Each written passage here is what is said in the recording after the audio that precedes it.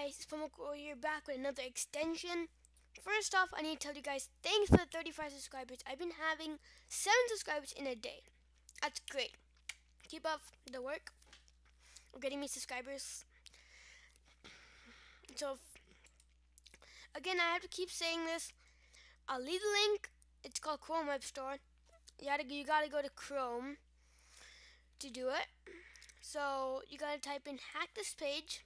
And if you guys think I'm just doing this, like, you just type it in. I'm not using any links or anything to make this happen. So just type in hack this page. Okay, and it'll come up again. So I already have this. It says added to Chrome. And it's 4 stars, but I still think it's good. So this is just like Inspect Element. You can change the subscribers, but it's a little bit harder. You can change. The good thing about it is that you click this and it says page unlocked. You can write stuff anywhere, unlike Inspect Element. Let's say good channel, like that. You can change it. I'm pretty sure you can delete this and say, and you can just delete it, and you can type stuff in there too. The thing about this, I think, is they should fix is the only way you can change the subscribers. Like if I was gonna put like that, like 3 million, right?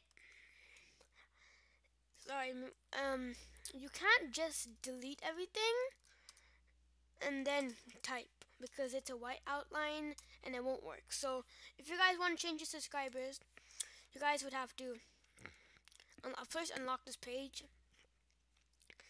and then take the one number, type in 00, and then change this to like 1 or something like that. So yeah, you can do many stuff. Like you can delete these videos. Yeah, you can delete the video. But the thing is, like after it gets refreshed, you have to again click page unlock, which is pretty sad. But it's good. It's a better tool than using Inspect Element. So hope you guys like it. Please subscribe, rate this video a thumbs up if you liked it, and that's it. That's the end of the video. Bye guys.